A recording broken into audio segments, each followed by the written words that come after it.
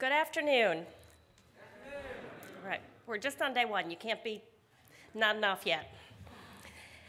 Welcome to DC and welcome to the Core Network's 35th annual conference, Thrive, the Power of Community. As you heard, 35 years ago, 16 Service and Conservation Corps directors came together to establish what is today the Core Network. These 16 groundbreaking organizations or leaders believed that they could better achieve their goals by working together than individually, and they were right. They understood the power of community. Today, 35 years later, the Core Network boasts 133 full service and conservation corps members that operate in every state, the territories, the District of Columbia, collectively engage more than 20,000 young adults and recent veterans, and complete millions of dollars of project work every year. All of this is possible because we communicate, we share ideas, we support each other, and we work together around common goals and interests. In short, we are a community. What is a community? Is it a physical space, like a neighborhood or a city? Is it a group of people with a shared identity, like gender, race, ethnicity, or religion? Or is it a group of people with shared interests and goals, like a sports team or a scouting group? The answer is yes, it is all of these things. Most basically, our communities are where we turn to get our physical, social, and emotional needs met. And each one of us belongs to many communities. For example, I'm part of a community of women in leadership roles. I'm part of a community of single mothers. I'm part of a religious community, a political community, a school alumni community. I'm part of a neighborhood community, a parent-teacher community, a soccer mom community, and the list goes on. And I'm sure you can all think of all the various roles that you play and communities you take part in. At the heart of it all, I'm part of a small, sometimes healthy community, including 2 teenage boys and 2 super hyper dogs, that lives at 8632 Chase Glen Circle. Aside from my family, some communities are healthy and help their members thrive, while others, those based on unequal access to power and resources, are not. Healthy communities share a number of common elements. They provide community members with opportunities to meet basic physical needs, like access to food, housing, healthcare, transportation, education, and jobs. They're places where community members can breathe clean air, drink clean water, and exercise, recreate, and rejuvenate in the outdoors. They are places where members feel safe and valued. Healthy communities enable people to pool their resources and voices around common interests and goals. And when I say resources, I'm not just referring to money and influence, because not all communities have access to those things, but I'm referring to intelligence and ingenuity, hard work, dedication, and conviction. Communities with these kinds of assets and this kind of power raise awareness around global issues like climate change. They can raise money and resources for specific causes, like victims of disaster. They can change laws and policies, like gun control legislation. We've seen it happen time and time again. During last year's conference, we learned about a community in the South Bronx that in the 1970s, as a result of discriminatory housing and policing policies, was systematically burned to the ground, displacing nearly half a million Black and Puerto Rican residents. We learned, however, that the same community came together, fought back, reclaimed their neighborhood, and rebuilt their community, and that is where they are today. During this year's conference, we will hear about a community in Gulfport, Mississippi, that overcame their differences to fight big business, powerful politicians, disasters like Hurricane Katrina and the BP oil spill, to prevent the destruction and development of critical historic sites and wetlands. We'll also hear from Dorothy Stoneman, the founder of Youth Build USA and Opportunity Youth United, and several current and former Corps members of the year about steps that they are taking individually and collectively to affect positive change in their own communities. And these are just few examples of how communities can thrive when they work together to create power. However, a chain is only as strong as its weakest link. A community is only as strong as its most vulnerable members. And unfortunately, there are many communities that do not have access to the resources necessary to thrive. This is where COREs come in. The way I see it, COREs are communities in and of themselves. COREs can help members meet their basic physical needs. For example, the San Jose Conservation Corps builds tiny homes for Corps members experiencing homelessness. Operation Fresh Start supplies Corps members with breakfast and lunch 5 days a week. AmeriCorps Youth Works provides on-site childcare for Corps members with young children. And PowerCorps PHL secures bus passes for Corps members without transportation. And I know I am just calling out a handful, a tip of the iceberg, of all of the services that you all provide to Corps members every day. You're all sitting there probably thinking, we do that, we do that, we do. And you all are amazing communities for Corps members. Also, like a community, COREs provide Corps members with opportunities to achieve self-sufficiency and upward mobility. For example, all of the California and New Jersey Youth Corps enable Corps members to finish high school and receive a diploma. Corps like Greater Miami Service Corps and Civic Corps in Oakland prepare Corps members for college and other kinds of post-secondary education. Corps like Civic Works, CUPU, the U.S. Forest Job Corps Centers, and others run sophisticated workforce development programs where Corps members can earn industry-recognized credentials and get onto career pathways. Moreover, Corps help Corps members gain access to nature and the great outdoors and teach them about healthy living. Corps like Conservation Legacy and Montana Conservation Corps expose young people to our nation's iconic parks and forests.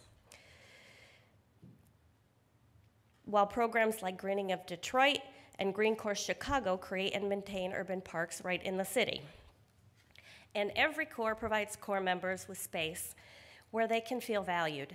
Whenever I ask a Corps member why they found success at a Corps program when they did not necessarily find success at another program or school they attended, they say, and I think you heard it from Harley, because they felt like they were part of something bigger, they belonged, they added value, and most importantly, because people in their community cared. To me, that embodies a healthy and thriving community. In FY19 alone, you collectively engaged 22,000 Corps members. You enabled 2,300 of those Corps members to obtain a high school diploma or GED. You helped 12,000 of those Corps members earn an industry-recognized credential, and you helped thousands find jobs.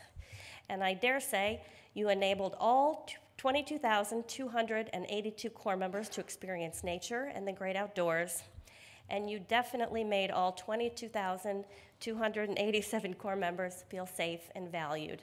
That's what you do. And you do this not only for your Corps members, but you do it in the communities in which you serve, for the residents of the communities in which you serve. For instance, Green City Force grows fresh produce for residents of New York City public housing. Los Angeles Conservation Corps partners to collect and dispense tons of excess food to the communities hungry. Mile High Youth Corps and other youth build programs build low-income housing.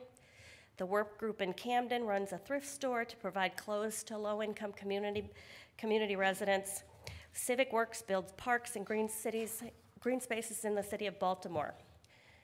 Earth Conservation Corps in DC helps keep the Anacostia River clean. PowerCorps PHL monitors water quality in Philadelphia, and the list goes on. So you not only make a difference for young people, someone in one of my communities gave me a cold. I suspect, I know. So in terms of project work, collectively in 2019, you built, improved, or maintained over 13,000 miles of trail. That's 6 times on the Appalachian Trail. You restored 1.4 million acres of wildlife habitat, nearly the size of Delaware. You responded to 223 wildfires and natural disasters.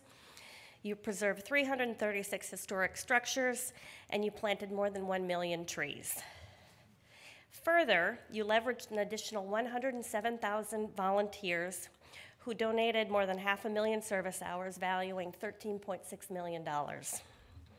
And that was just 2019. Think of those numbers compounded over 35 years.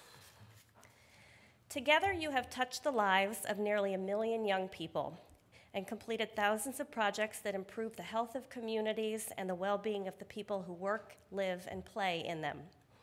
And here at the Core Network, we are working hard to support your basic needs for funding, project work, advocacy, so that you can continue to focus on your communities on the ground.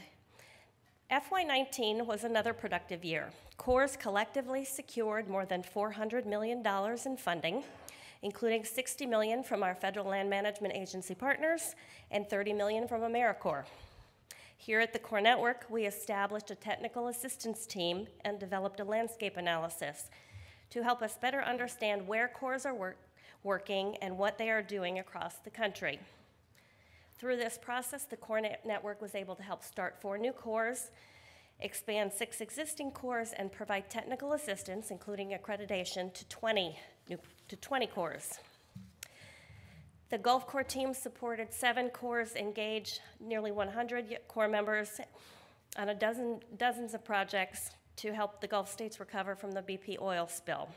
As part of that effort, they developed a workforce development curriculum and professional development tools that we're hoping to roll out to the entire network later this year. The AmeriCorps team made more than 3,500 AmeriCorps positions and education awards available to Corps members in all of your programs. Under the leadership of the Government Relations team, we were successful in getting parts of the 21 CSC Act passed and signed into law. We're currently working with our federal partners on implementation. We've made some progress, as many of you know, toward improving the review processes at both the Department of Agriculture and Department of Interior. We worked with partners to keep 25 Job Corps centers and nearly 3,000 Corps members housed at the U.S. Forest Service. We'll get an update on all of these things tomorrow from our federal partners. And through the Moving Forward initiative, we work together to make environmental stewardship and workforce more accessible to people of color. Nearly 100 Corps members participated in specially designed academic, workforce, and leadership training. You'll learn more about MFI, our current accomplishments, our ideas for the future, and opportunities to either remain or become involved over the next few days. In sum, the community here at the Core Network, which I like to refer to as small but mighty, supports your Core communities individually and collectively, while you support Core members in the communities in which you serve. I would again like to recognize the staff. You don't have to stand up, but just take a moment and look around.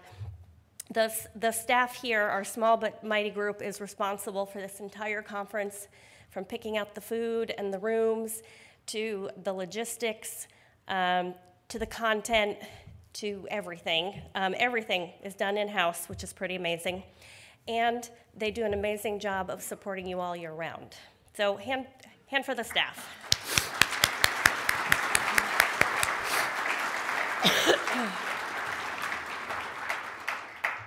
In sum, we are a collection of integrated, healthy communities that together wield significant amount of power.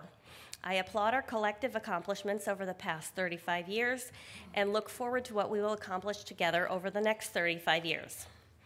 In closing, I once again welcome you to the conference and urge you to make the most of your time with your colleagues here in the Core community. Thank you.